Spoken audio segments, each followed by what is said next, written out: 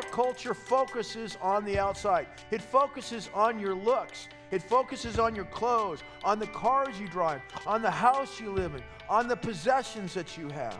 Something far more important to our future and to our happiness is taking place inside.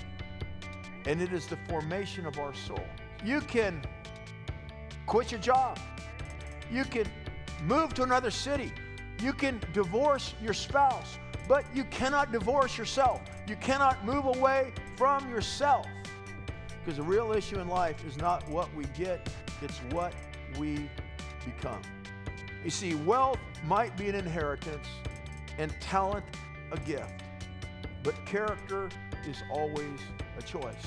Do you know that ultimately there are only two prototypes? One is Jesus Christ, the new man, who perfectly walked in God's will. And the only other prototype is at the other end, which is the devil, who was the first rebel, who the Bible says is the father of all lies, every lie and every deception.